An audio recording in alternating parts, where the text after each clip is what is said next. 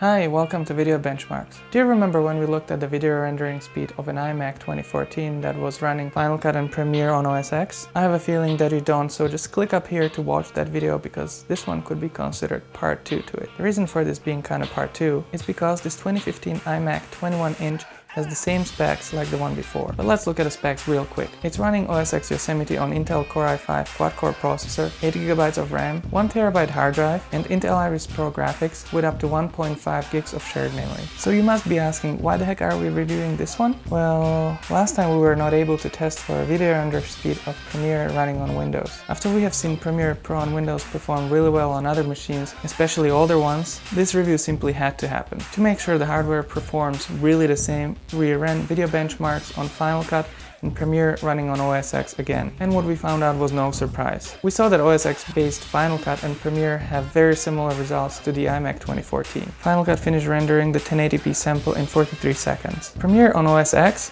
finished rendering in 5 minutes. As you can see, this is a really big difference, but we'll get into why a little bit later. Now, Premiere Pro running on Windows 7 in Boot Camp finished in 3 minutes 17 seconds. At this point, I was like, ooh, this is actually turning out to be a fact. Premiere on Windows exports videos faster than Premiere on OS X. Now to 4K results, they show the same trend like 1080p. Final Cut was done in a minute 28 seconds. Premiere Pro on OS X was done in 13 minutes 12 seconds. Premiere Pro on Windows was done in 8 minutes and 47 seconds. If you saw our previous video benchmarks, you're getting the idea here. But still, there is something that bugged me about this. Why is Final Cut so much faster? The answer is really easy. This iMac has Intel integrated graphics, which Final Cut takes full advantage of. For some reason, Premiere does not use it for video render and relies completely on the CPU only. I looked into this and I found out it really should not. According to the list of supported GPUs on Adobe's website, it should use the OpenCL of this graphics. I put a link to the list of supported graphics cards in the description below. We would love to get our hands on an OS X computer that has dedicated graphics card that's supported by both Final Cut and Premiere. This would really show what performs better on newer computers. We already know that with older computers, you're better off with Premiere on Windows. If you want to learn more, just check out the previous videos here. Alrighty, that's all for today. May the video editing patience be with you.